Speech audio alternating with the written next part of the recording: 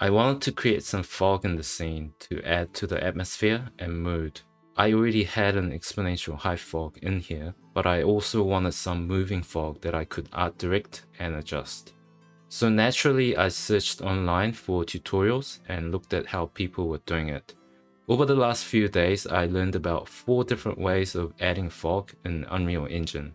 I might post a full tutorial of each process if it gains enough interest, but for now I'll just quickly show you and explain the different methods.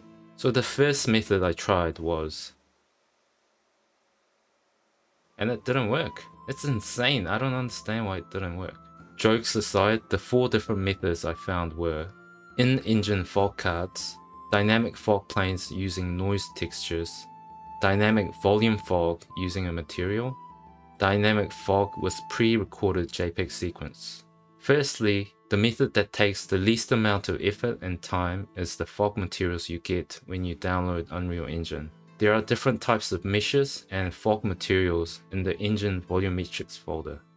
These are really quick and easy to set up because all the material nodes and parameters have already been set up for you. You just need to drag it into your scene, rescale to however you want, and adjust the parameters to get some local fog in your scene.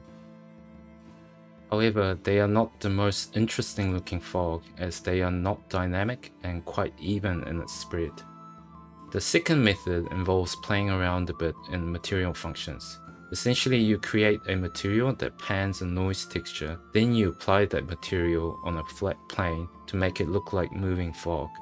If you vary the type of noise that you're using, you can get multiple different types of fog using this method.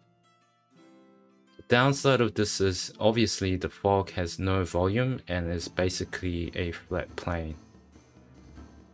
The third method is also using a simple material function. It utilizes the exponential high fog in your scene to create a moving volumetric fog.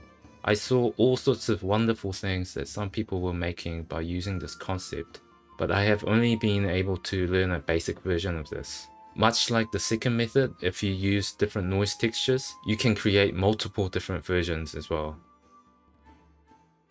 The thing I have not been able to figure out is that because the material is using absolute world position, you can't really rotate this fog volume too much because it starts looking too stretched. The last but not least is using pre-recorded JPEG sequences and using media players to add fog. I think this is the easiest way to get realistic looking fog as we are using captured images of real life fog. However, obviously this is also on a flat plane and doesn't have any volume. Because it's essentially using a video sequence that has a beginning and an end, it's not suitable for real-time content either.